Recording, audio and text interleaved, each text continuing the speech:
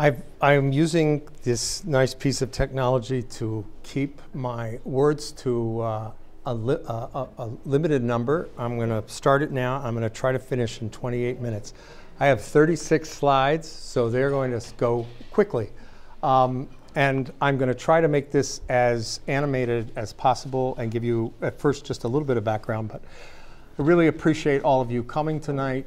This is a project we've worked on for a long time. We had enormous help from the Harris School of Public Policy, from National Opinion Research Center, which we really wouldn't have been able to do the project without the scale of activity that NORC is capable of doing. We had, in one case, we have 550 interviews that needed to be transcribed and coded. We had all of those interviews had to be done. They are long, they are complicated, and so taking this on without an adequate institutional component that is capable of doing this would have made the whole process just painful, if not impossible. So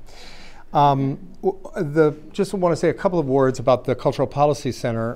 Betty Farrell here is our director, and the idea of founding this center was that the arts and culture sector is probably the least understood and the least studied. It's something that lots of people participate in. A lot of people have a lot of opinions about how it should work, how it does work, how it doesn't work, how it seems not to work. But we decided that, like education and healthcare, that it deserved empirical study as well, because out of empirical study, good decisions aren't necessarily made, but can be made because people actually have data upon which to make their decisions. So we've been particularly interested, because the sector is certainly in the not-for-profit side, always in some kind of distress, that we wanted to do something for the sector that the people in the sector said, we need help with this. And what happened was we were hearing from a lot of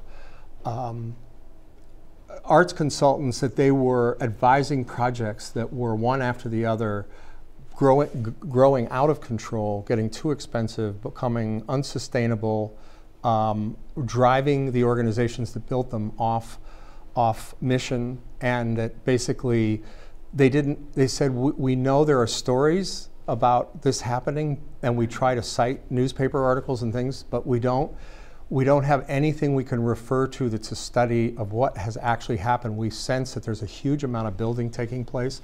A lot of people are building buildings that they're not quite sure why they're building them, other than other people are building them, and that they should maybe do it too. So anyway, I'll move quickly through this, but basically, if you think just of the complexity of the relationship between the for-profit and not-for-profit sectors, this is in terms of what we are studying here, just that issue of how production values in Disney films, in Avatar and Titanic, in Broadway productions like the recent Spider-Man, Put Out the Dark, Light Up the, I forgot which one it is, but that what people have come to expect when they go to a not-for-profit theater is extremely high production values. That gets really, really expensive to do, but people will no longer settle for a ferry coming across on a rope with the sandbag visible back there that's keeping them levered. So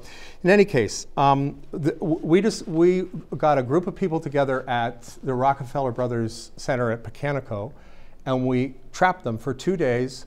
We got somebody who was in charge of helping us draft this proposal, which ended up being a 15-page single-space proposal to the Mellon Foundation, the Kresge, and to the MacArthur Foundation. And we trapped them and kept telling them that was a really interesting idea, but they had to shelve that and put it over in the corner because we had to stay focused. That was the hardest 2 days of my life. I went and slept for many days after that, trying to recover from, but we did it, and we got the proposal, we got it in, and we got it funded. The team, I won't go into any details here, but the team, all of these people were either at the University of Chicago or got their degrees at the University of Chicago. We got a sociologist, 2 economists, a professor at the business school who's now the co-dean, who studies entrepreneurship, and a survey, that's Rob Gertner, a survey methodologist, Norman Bradburn, who has been had every office at the University of Chicago, as far as I can tell, except the president. So anyway, we had a great team. We got together, and basically what the problem we're looking at is that there appeared to be a really substantial overinvestment in bricks and mortar. They're investing a lot of bricks and mortar and not so much on mission fulfillment by organizations. They were running into the same kinds of hurdles. Some were failing and some were suffering very badly. But what there wasn't was any data to make it possible to do informed decision making with actual information that would be available to everyone. So basically, quickly, what we did, the 3 categories.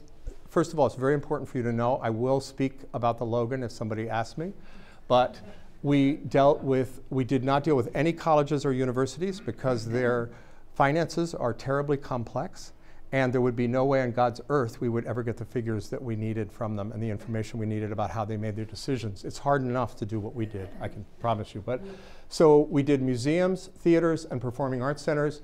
We did new construction and renovations, and we went back as far as 1994 because we knew that people's memories, if they were being interviewed, would be still, let's say, imperfect prior to 1994. One of the most fascinating things we found in the study is that there were amazing numbers of revisionist narratives about what had happened. And so if you can imagine, that happens about a week after the events unfold. So if you go back to 94 and people are trying to dredge this out of their memory. So we did all of these interviews. As I said, they were all coded, and we pulled the information out of them. They're all anonymous. People spoke to us only because it was anonymous. So out of the 800 projects, 844, that we identified across the country, we chose 56. These are not identified because that's our agreement. These are in a vault. They're available to researchers. Anybody can use them that can prove that they're going to actually do research. And so this is not good here. Hold on a second. This is not. There we go. We did also, we developed case studies. These are what I would strongly recommend that you take a look at. We have 4 case studies. They make very good reading. They're short. They're succinct. One is of the Art Institute's Modern Wing. Another is of the Taubman Theater in Roanoke, Virginia, which is one of the sadder stories that we had to tell, but it was a very instructive one. The Dallas, AT&T's Performing Arts Center in Dallas, which is still $40 million in the hole and hasn't paid for their building. And then finally, the Long Center in Austin, Texas. There was a very complex process in trying to pick these so that they were representative. Each story represents a different set of problems, a different way of tackling how these projects got built, what the decision-making process was, what forces were at work. I cannot begin to tell you how, I had no idea how complex these projects are. You're building, in some cases, a $400 million structure. We're going to go visit one in Las Vegas that just opened in March. It was $470 million. These are complex, extremely difficult projects to pull off. They take an enormous amount of work of understanding. They take experts of all different kinds. They take smart trustees, durable trustees, indefatigable trustees, and good executive directors who don't fly the coop 2 years into the project and go somewhere else because they get a better offer. So these are all things that we looked at. But in any case, what we did find here, let's see, first, what we wanted to find was how many buildings were built. We found that, 840. Why did cities and organizations invest? And that's a much harder question to answer than you might think.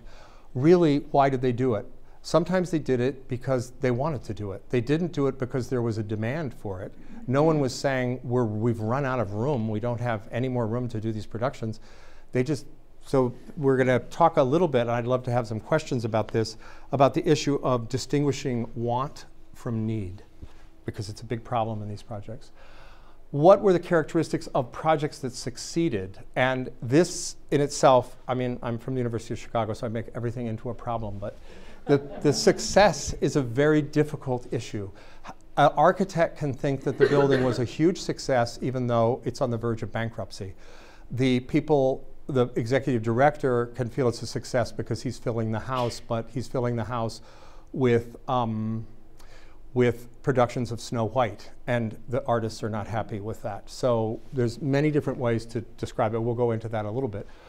So this was our big failure. We thought we could understand better when, for instance, the cluster of buildings that were built in Chicago, Millennium Park, the Modern Wing, all the buildings that came a little earlier, like the Joffrey that was finished. How do they tap out a community? Do they draw too much money out? Do they make other smaller institutions suffer because they don't have enough, there's not enough resources in the community? It turns out our project cost $1,150,000, took 4 years to do.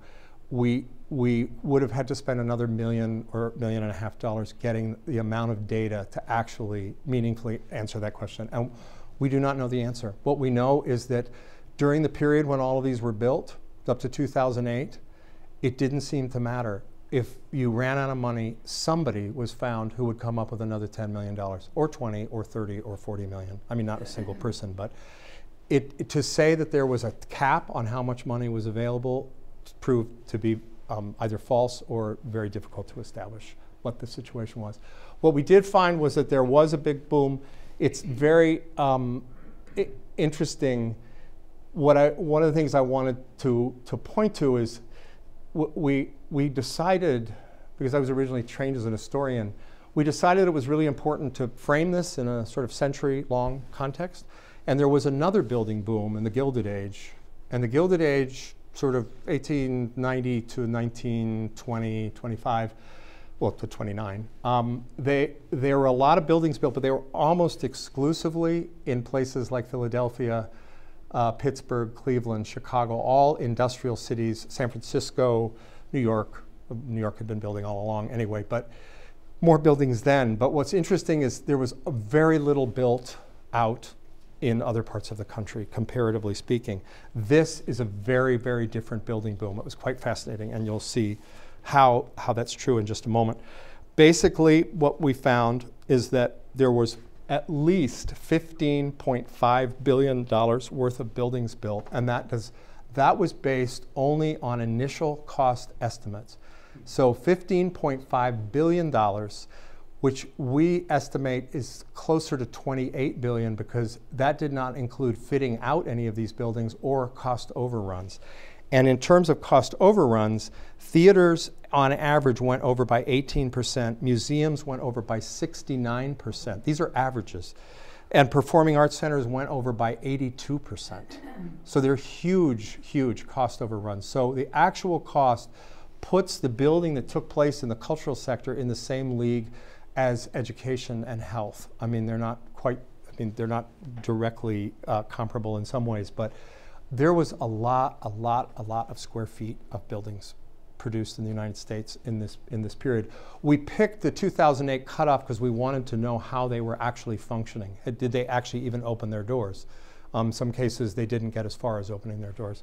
One of the most humiliating and humorous events that happened to us in this process was a Simpsons episode that was done in 2007, which we showed when we were rolling out this project in the first iteration. And one of the researchers, the key researcher really, is Joanna Woronkowicz, who's graduated with a PhD last December. She said, "I can't believe you've reduced 4 years of my work to a Simpsons episode." But we took the Simpsons episode, and basically Springfield decided to build a performing arts center. And Marge had the idea that she'd ask Frank Gehry. So she wrote him a letter, and he got this letter, and he went, "Springfield?" He pulled it out of his mailbox, and he said, "Springfield?" And he threw it on the ground. He went like this, crumpled, and he went, "Oh!" And he said, "That's it." And And he picked up the crumpled piece of paper and he built this big structure. And so, long story short, because this clock is ticking here, long story short is that they build the building opens, the first performance is Beethoven's Fifth Symphony. The audience is just full of expectation, and as soon as they hear the first bars, they go, oh. And one of them says, I've heard that one before. And another says, I have that on my cell phone as my ring. I like it better on my cell phone.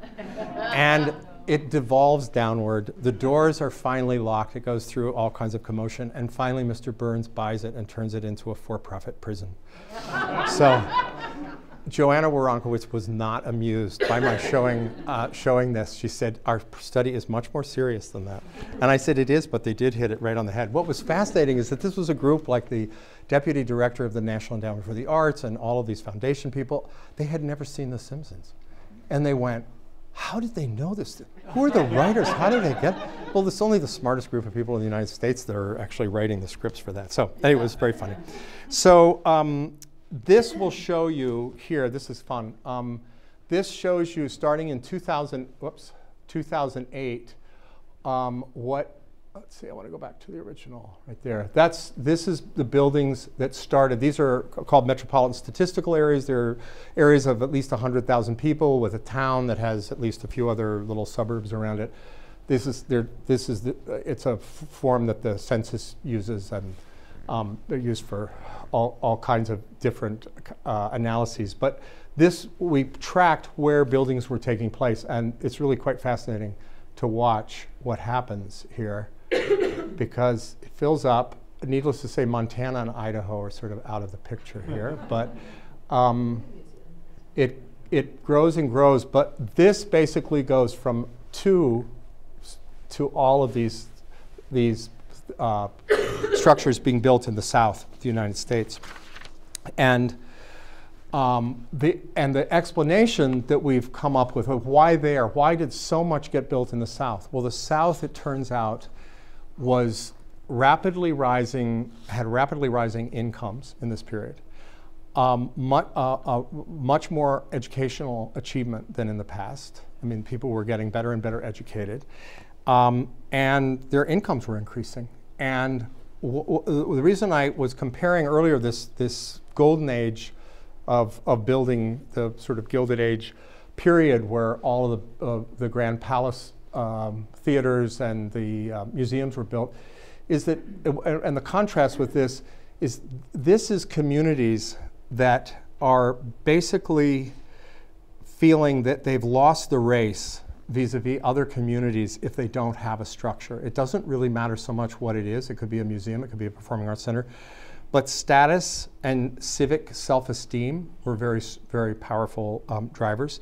Richard Florida's thesis about culture workers entered into this. He was running all over the country, persuading towns and cities to create cultural buildings because they would get the best workers there they'd want to be part of a city that had these. And so it was the promise of economic development. But the worst thing, I think, in some ways, when we heard this in some of these towns, is that they thought they would be identified as a backwater, or they were somehow backward, or they would just be untouchable in some way if they didn't have something. So we found really interesting cases where a city would build when only 45 minutes away, another performing arts center had just been built. And then you look, and we're running into this actually right now in Greensboro, North Carolina. We had the most astonishing talk with them. They said, they told us we could tell anybody about this. They were not embarrassed. They said, how do you talk to the arts organizations? They're so prickly.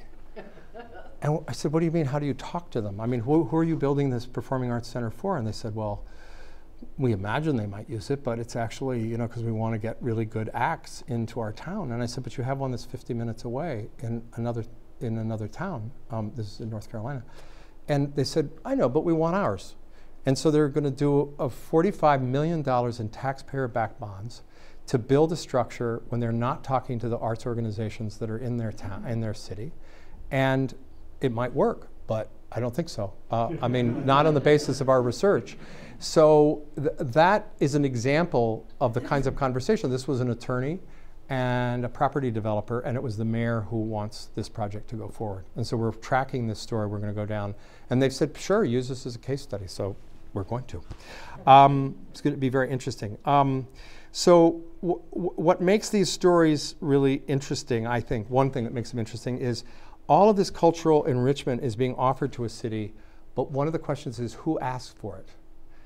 Somebody wants to give it. Somebody wants to build it, but who asked for this? And how do you find and verify the need for it, or that people actually want this particular thing?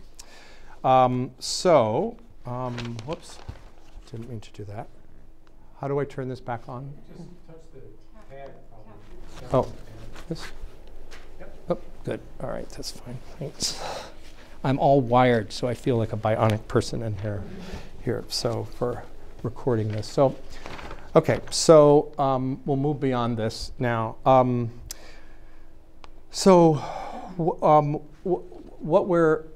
What we tried to do is look at this the total. Hold on a second. Let me here. This is the points that I just made, that there was this uptick. The performing arts centers were the dominant form of new facilities. More cities were building performing arts centers than anything else. That it grew faster than, or at least on a par with other sectors, and that the South was one of the areas of the most growth. And finally, this was the notable thing, that small cities with fewer than 500,000 people were building, and many for the very first time. Then we moved to what is it that makes people actually, I've got 6 minutes left, makes people feel it's feasible to build. We've already gone through this. This shows you here, at all the projects we looked at, it took an average of 9 years this was an average. Some of them took 17 years, 16 years. But an average of 9 years to go from when the staff first started to spend time exploring the possibility of a new or renovated space, the moment when the board first wrote a check to consultants to help plan the project, then when they got an approved and construction plan with a budget, construction started, and the project actually opening. This shows you how much continuity you have to keep in an organization if you want to see a project from start to finish. This is the average, 9 years.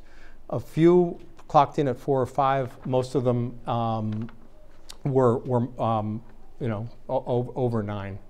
And this shows that, this is fascinating, that actually the resident performing arts centers, the one that have multiple groups that are residents of a performing arts center, took the longest to build because they all quarrel, they all have needs, they all want other people to pay for their thing that they need, their special equipment, and why don't you all pay for it and chip in?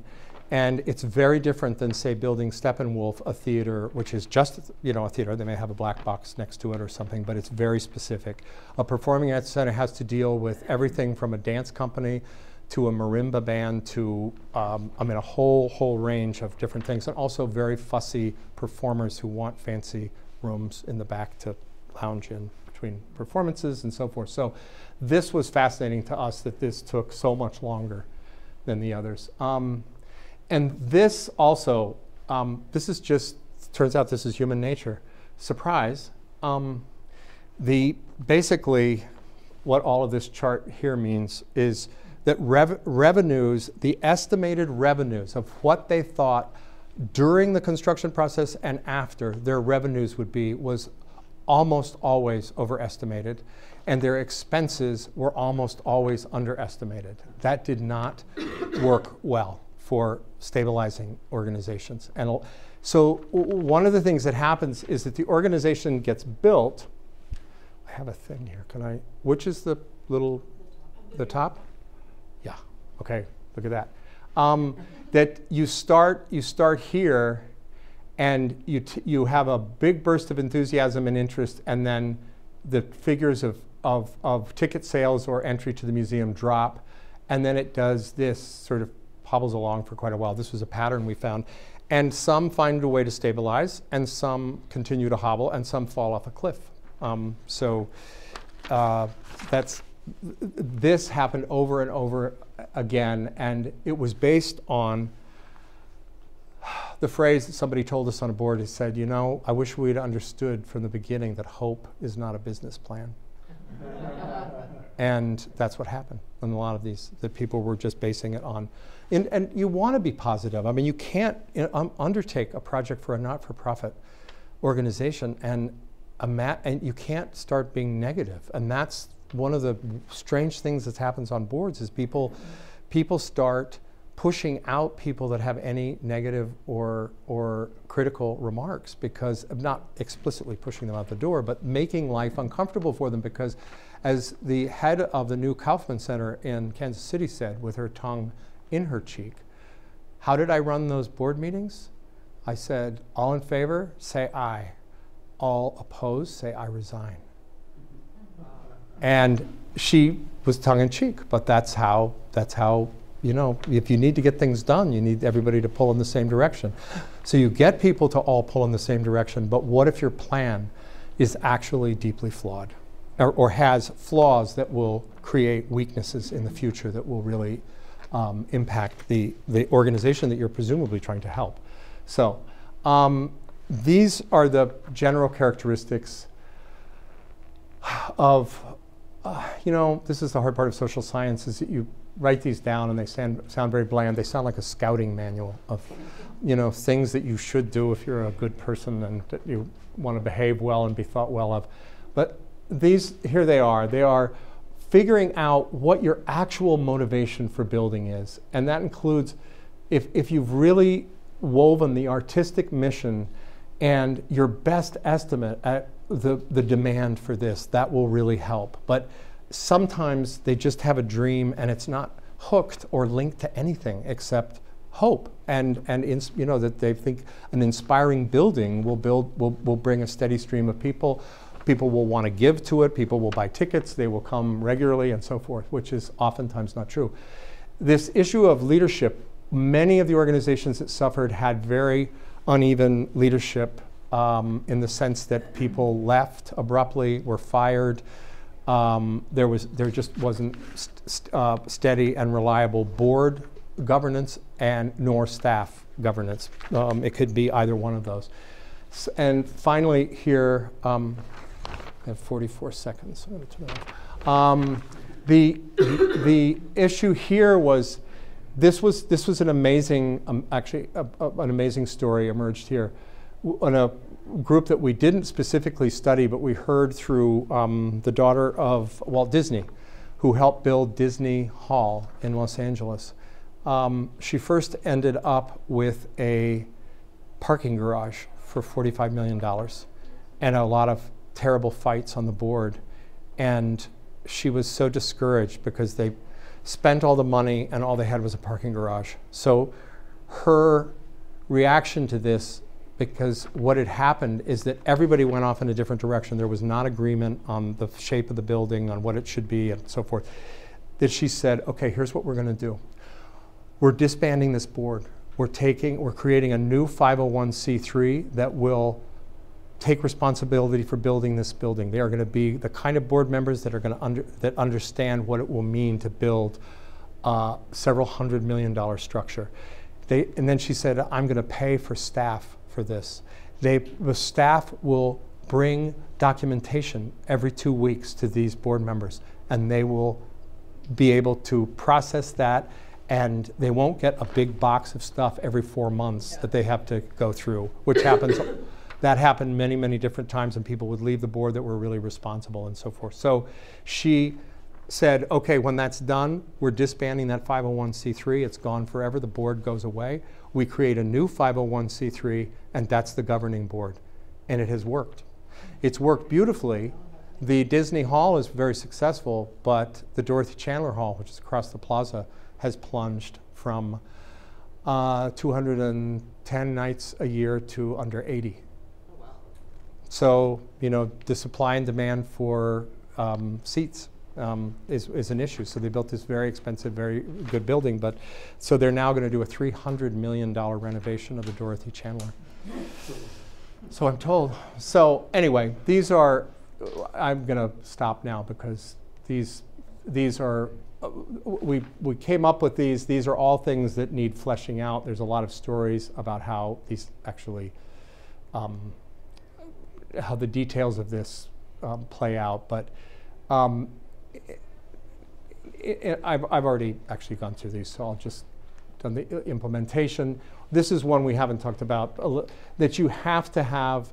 One of the things that we found is if you don't have a forum at the beginning of the process of talking about a new building where people can say, you know what, this is a harebrained idea. The way you're presenting it is totally bizarre. And we need to stop and we need to have a conversation about how this, you need to answer my questions. That doesn't happen. People don't do it. They just, a couple of people go to a restaurant somewhere and they've decided they're going to do this. They present it to the board. They've just sold their company. They have $30 million. They put it on the table. And everybody's too, is too shy to say anything about it. They say, well, what if this is a bad idea? So once the project starts, they don't stop. So if you don't do, what we did find is if you don't do this in the very first part and put a safe place for dissent, the project's gonna go and those people are gonna fade away, the ones that may have actually good sense about reasons that it isn't a particularly good idea. So, and then the ongoing issue of setting a firm limit on a budget and don't go over it.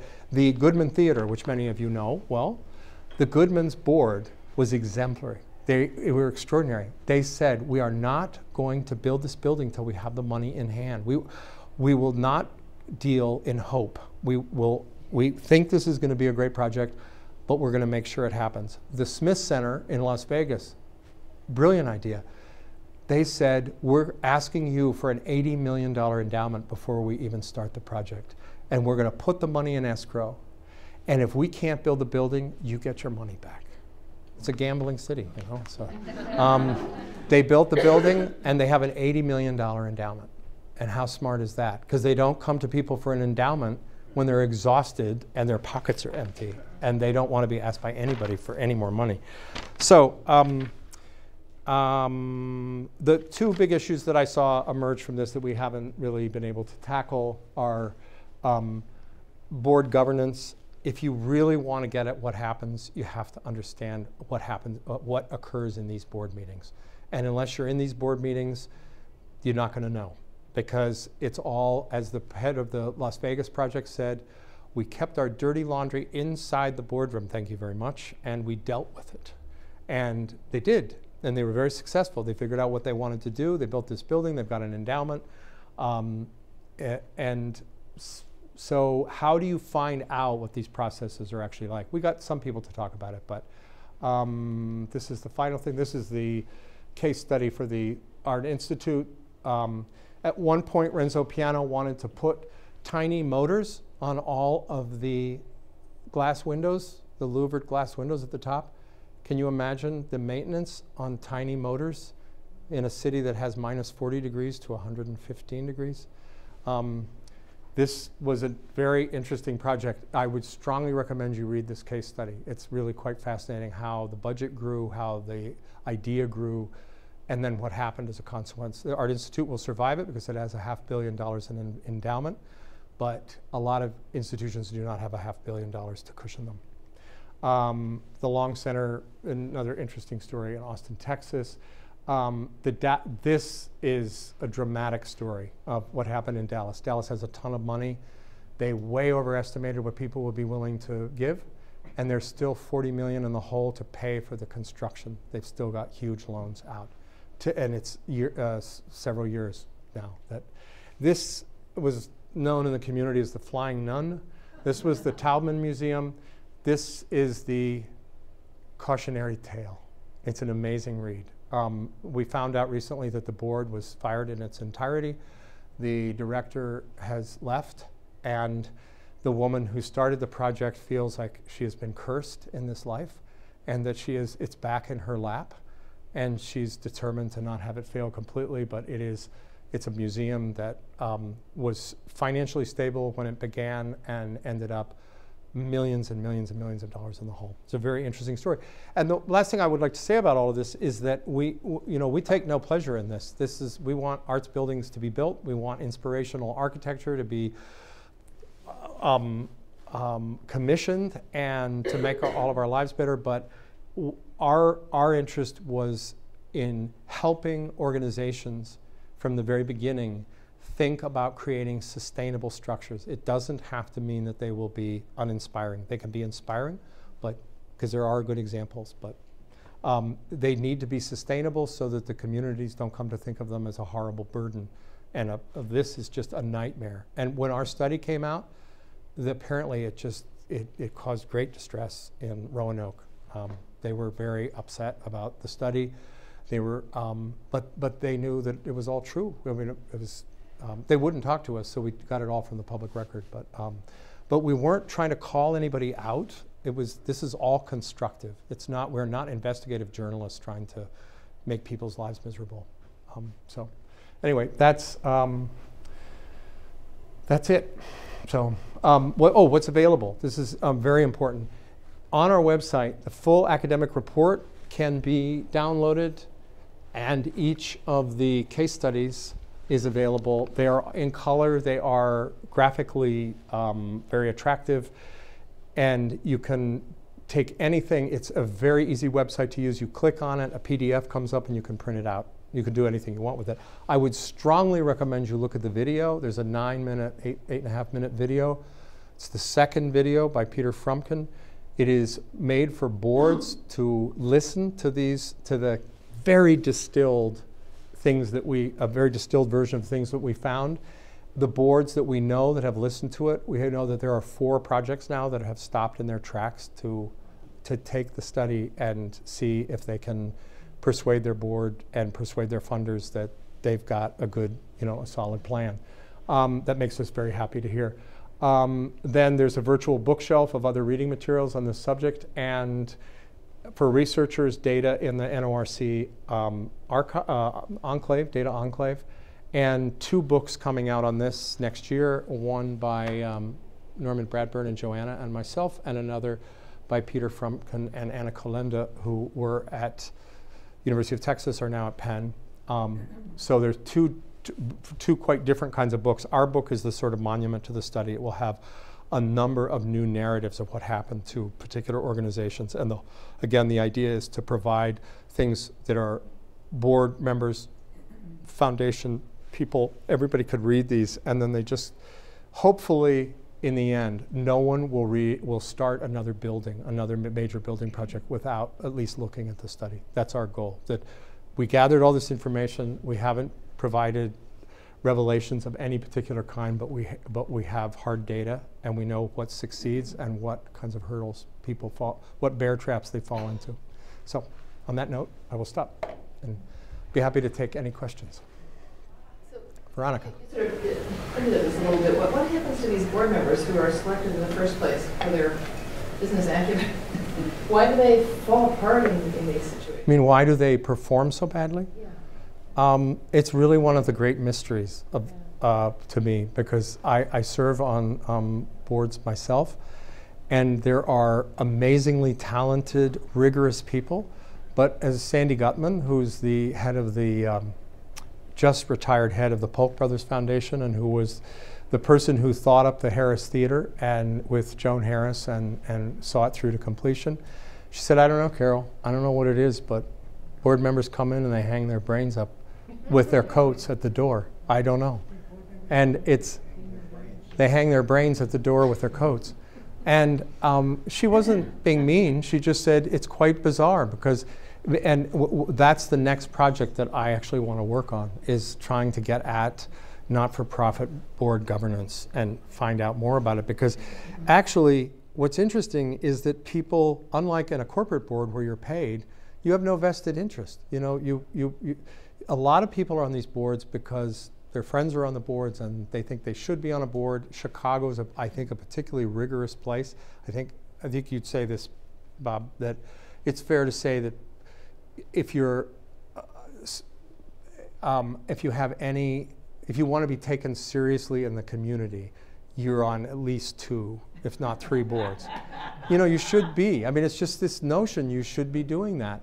So how are board members actually trained to do what they do? You know, how do they know the difference between management and governance? And they're a governance body, not a management. But oftentimes in a poor institution, and I've been part of one that was really quite a dramatic story, where it was so thoroughly falling apart that the board had to move in to help with management issues all the time. And then it's a totally contaminated process, and there's no way you can govern a structure that you're coming in late at night to help do the books and do, you know. So it's a real puzzle, and it's something, it's another one of these issues that everybody knows about, but because all the board deliberations are secret, I mean, they're, you know, private, it's hard to get at it. Yes? Hi, Jeanette Mancusi. I don't mean to be facetious, but is there any factor of, if you build it, they will come? Oh, the Bilbao effect. Yeah, is there? The problem is many institutions saw those stories and thought that the Taubman, that was what the Taubman said. They said, this is our Bilbao. And actually, it was their very bad day. They just, when the day they decided to do this, it caused, it's very difficult to pull that off, especially if you have no government support. You know, the countries where, you know, that was an EU project and there's a lot of money backing it up. Yes, if you're really, really smart and really lucky and you have a brilliant artistic product, yes, you can do it. But it's like many things that you hope that you're going to do well at your project, but you're well advised to maybe be slightly more modest. It's just more prudent to, and then maybe grow into that over time. Look at what Mrs. Walton just did in building the crystal bridges. Crystal bridges. It helps if you have $23 billion to your name, and you can fix things that go wrong. But short of that, I think that museum, not just because she has money, she had a very clear idea, has a very clear idea. That may be a great success. I don't know. People are coming from all over the country to see it. So, you know, it's not impossible, but it's very rare, and it's used all the time as a justification. So, did you have a question? My hypothesis would be it's sort of like if you're brought onto the board, part of your function is to be an evangelist, and you got to believe in the cause. It's like being part of the church. Yes. You know, you have faith in this. Forget the budget. You know, we have faith in this cause, and we're going to make it happen. Do you think there's some of that? There's a lot, and that, if you read the one on the Dallas Opera, the Performing Arts Center, and particularly the Opera House, the person they brought in said, 167 million. Poof. You can raise, this is Dallas, you can raise a lot more than $167 million. And they said, how? And they said, just believe in it. You know, we can do this. We're Dallas, we can do this. And I was stunned when I read the transcripts of this, because you could see what was happening you could have visualized what was happening in the boardroom. When, are you going to be the sourpuss? The big wet blanket that says, no, this is too hard, we might not raise the money, and then what happens if we don't? And the answer is Spiritus is what happens, you know, here in Chicago, when 2 other organizations are renting your space, and you're not in it, and your museum is open 2 afternoons a month. You know, the stakes are high. I go back to my original statement. These are very complex, difficult structures to put together and make successful. They're extremely, extremely complicated. And you have to have money, endurance, a lot of brains on the board, but also, so think of something as simple as, if you're going to build a new building, think of when the Chicago Opera Theater was up at the Athenaeum, the dusty little Athenaeum Theater where you sort of slid out of your seat because it was all tilted, and you said, it's a fabulous opera, but I really need to sit in a horizontal seat. And it's hard to bring my friends here to come support Chicago Opera Theater. Truth in disclosure, I was the president of the board for 3 years, so it was very stressful. And our budget went from what we paid for each night was what we paid for a week at the Athenaeum. Each night at the Harris was going to be what we paid for a month, a full week. It was a staggering uptick, and also the degree of sophistication at the Harris. It was such a sophisticated facility that if you if you had not had the staff at the Harris that knew how to run that building, you'd be if you were an organization that had an old theater and built a new theater like the Harris, you've got to hire staff a year in advance to get the whole thing up to speed, to learn how to use all that sophisticated electronic equipment, all the lighting and the HVAC, all the things that are different than the Athenaeum Theater. You're at a whole different level. People's expectations are very different. But a lot of organizations save money by not getting anybody until, say, well, we won't hire new staff until we open our doors. And terrible things happen as a result. So that's a big issue. Are you going to ask a question? Are any of these cities able to do marketing beforehand, or are the variables just unknown? Do you mean the groups that are building it, not the city? You don't mean city government? Yeah. The groups that are building. They try, but they've got so many calls on their money and their resources and their time that they do their best. But again, unless you have a group of pros executing this, listening carefully, tracking what's happening, and knowing that you need to do things like marketing very carefully in advance. That's what the Smith Center did. They sold, before their doors opened, they had 16,000 subscriptions. That's huge. But that's because they had community buy-in. They knew exactly who their audience was, and they marketed to them from the very beginning of the project. But we found that unusual.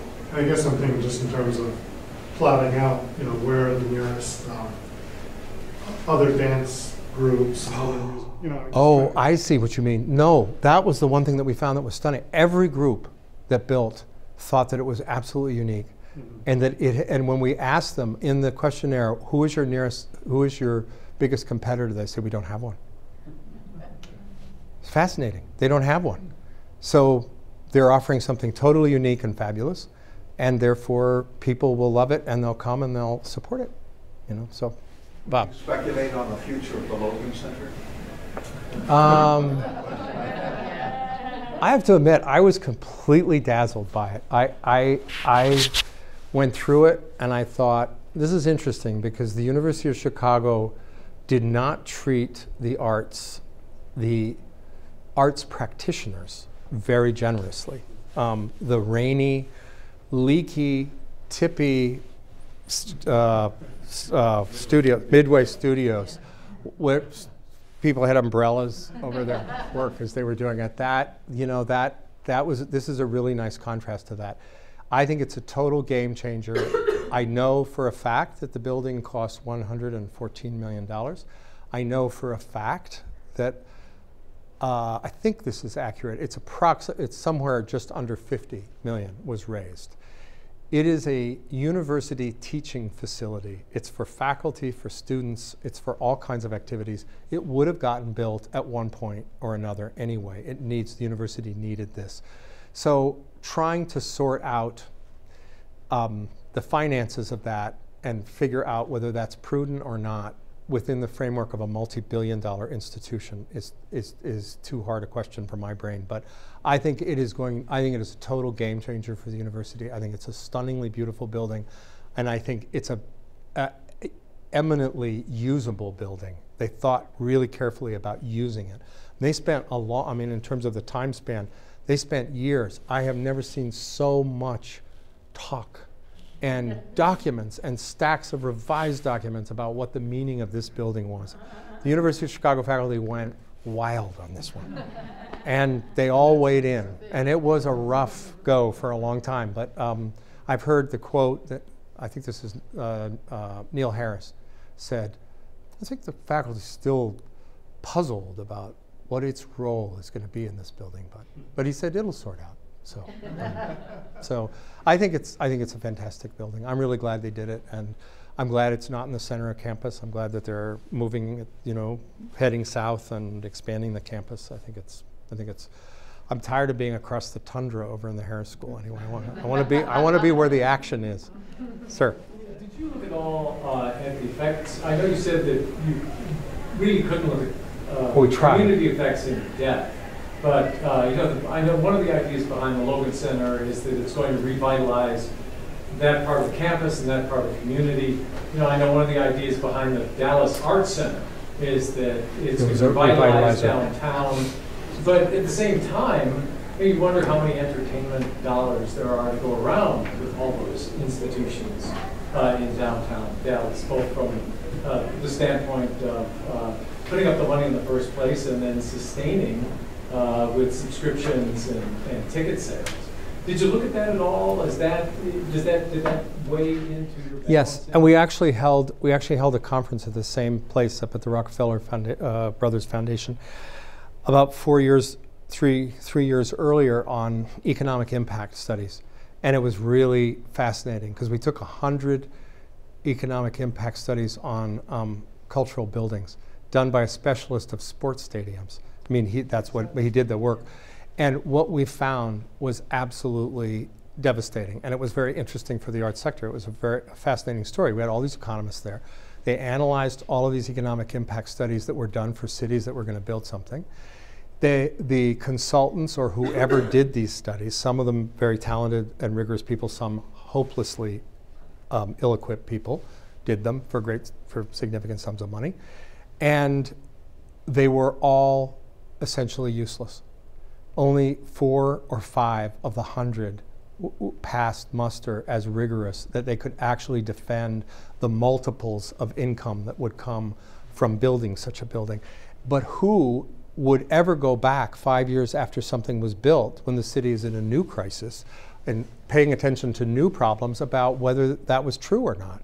And the arts people in this conference said, "Oh, great, thanks. This is the only thing we have that works. So you're going to debunk it and then publicly ridicule it, and then that leaves us with nothing. So could you come up with some kind of tool that we can use that would work for us? Because for the advocates that are raising the money out there, we need this." But the answer is, oftentimes the multiples, you have to find new money. And the way, if you're going to claim, that this is going to actually generate a lot of income, it can't just be money that washes in from somewhere else. To wit, the Disney Hall and the Dorothy Chandler. I mean, it's a huge success. It just sucked everyone over to the other building. But again, who wants to spoil the party? So they do these studies. They get these figures. They go to the city council. They say, can we have a $40 million bond issue on this? Will you help us with this? And the taxpayers will help, and they'll really benefit. I can promise you, they'll really benefit if we do this. And so it goes. But to do a good economic impact study would cost sometimes, if people paid $40,000 or $50,000 to do it, it would cost $500, $750, or $1 million to do it. $750,000 to $1 million. To actually pull all the data together and actually come up with real answers. And then if you did it, you might be really disappointed because it might be a multiple of 1.5. And they go, "Well, we already spent $1 million on your study. I think we're not going to do this." So we really don't want to be the killjoys. This is a terrible thing. I'm feeling like I'm like finger wagging, but there are some very inspiring projects. And that's the thing about raising your endowment before you do it, having such confidence in your project that you say up front, "We'll give you your money back, but we believe this project is fabulous and it will work, and so back us." And now they're a strong institution. So these are the kinds of stories we want to spread so that other institutions learn from this and do it themselves. Sir? I think you said you studied about 50-some projects? 56. Yeah, so out of that many, how many would you Closely, that's 56, quite closely. Yeah. So how many would you say were successful? I mean, I know successful part of the problem. It is hard, but ultimately, I would say well over half are successful in one, but they may not be successful for 5 years. The Carnival Center was a debacle in Miami. It just fell off a cliff. They fired directors and boards of trustees right and left. Carnival gave the money, the cruise line gave the money, and then Mrs. Arsht had to come in with $40 million and save it before, so it didn't just collapse in a heap. It seems to be doing okay now. It's almost 7 years later, and they seem to be stabilizing. So maybe, you know, these are not stories with, you know, it's not a final, it's a success. It's like over a period of time, but I would say well over half. But eventually. Yes. Hi, you talked a lot about board governance and the role of leadership in terms of making sure that organizations stay sustainable over time. But I noticed that there was a good part of it. I thought that the graphic analysis of just showing how spaces were built over time was really interesting to me from a planning perspective. Do you think that sort of the results of your research on that side could inform people who are considering a venue at this point, or is it more still on the side of the people who are funding it?